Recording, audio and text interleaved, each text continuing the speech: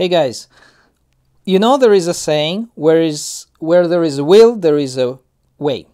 So I learned it, I relearned it again. So if you are doing calisthenics like I do, sometimes you will find that you don't have certain equipment that you need. For example, if you've been watching this channel, you know that I've been practicing for Bar Brothers representation training. I mean, I don't really okay. My primary goal is not to be a representative of Bar Brothers in Japan, but my goal is just basically to challenge myself. And one of the requirements is doing 25 parallel bar dips, and that is tough. And that is like one of my biggest problems. And the reason it's a big problem for me is because I have no bars to train on. Like, it's just, if you don't have something to train on, you can't really become good at it. So what I decided to do is this. I have a bar at home, and I have rings, usual gymnast rings like this.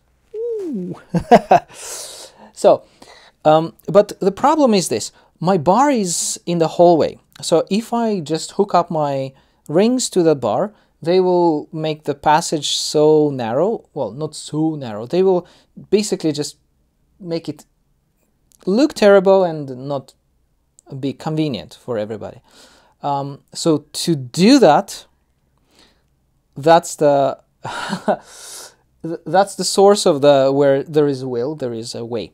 And my way is this. I bought a carabin, you see?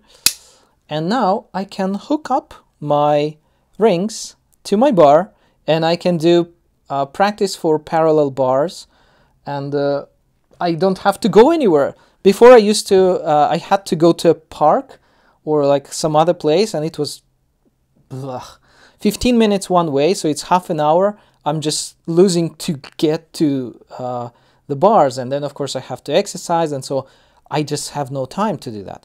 And now I can do it in, I can hook up this thing in like 5-10 seconds, and I can just do that.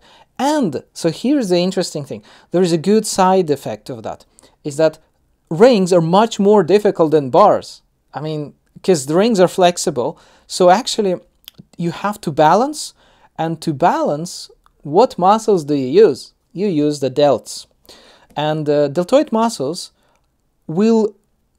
they are kind of like, it's hard to train them without weights, because you know they are used to raise arms. So if you are not using weights, how do you raise your arms with like resistance or something?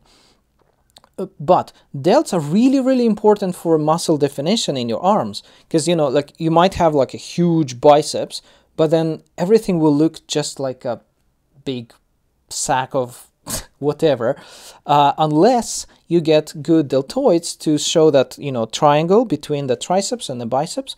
Then people will be like, oh, so that's not just a sack of shit, it's actually muscle. So deltoids will give you definition, and practicing on the rings really activates the delts like nothing else I've seen so far. And I'm so happy. So this is my lesson for today. My lesson, I don't know if this is a lesson for you, but anyway, this is what I've learned. If you really want to do something, you will find a way. And when it comes to body weight exercises, you must do that.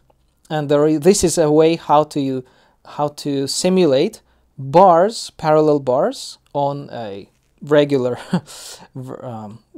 overhead bar. So guys, I hope this helped you, and I will see you in the next video. Bye bye.